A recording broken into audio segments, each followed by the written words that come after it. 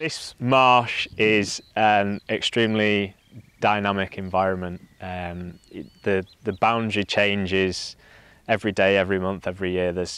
We've got areas like this that are accreting and building up. This is an area of marsh where we stood now that we'd have been ankle to knee deep in water 10 or 15 years ago, and the rivers would have been much closer. There wouldn't have been as much sand here. It would have been at much lower level. Certainly wouldn't have had any of this forage that's around us.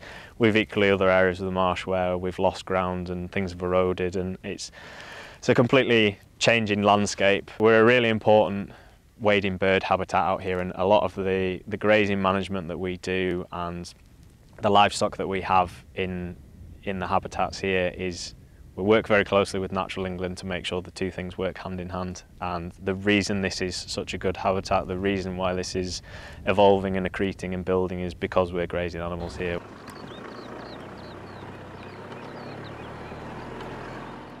It's around 2,500 acres of salt marsh. All of that will get completely covered at some point during the year, mostly in winter when the rivers are higher and the tides are higher. And then we graze livestock out here, cattle and sheep, and use that grazing to manage the wildlife, the breeding birds and wading bird habitats out here, and tie all that into our farming system. The sheep and cattle that come out here will stay out here all summer. Once a month in the cycle of the tides, which is tied in with the moon cycles, we'll have a high tide that will cover some areas of the marsh. So we'll pull the sheep off, and it's at that point we've got to gather the marsh anyway. We'll get them in, weigh fat lambs, pull anything that's fat and send it away to market, and then turn everything back out again, pull again in another month's time. But everything's out here day or night. We're out here twice a day in between tides, checking to make sure nothing's stuck in quicksand, is right out on the sands.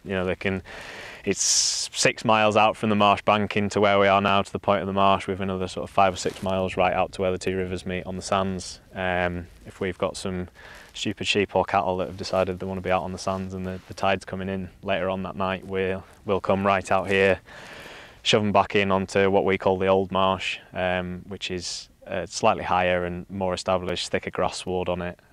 Shove them in behind there. Tide will come up and down before they come back out again onto this new ground, which is full of more pioneering grass species that are perhaps a bit sweeter. There's more often get covered by the sand and silt, so we wonder whether there's some sort of effect of putting salt on your chips, whether it tastes nicer. There's a bit of sodium out here, and it's maybe some mineral effects going on for them. We don't really know the full ins and outs of it. We're looking into it at the minute, trying to do bits of trials and nutrition analysis, and we've taken grass samples from here in different places and tried to run them through.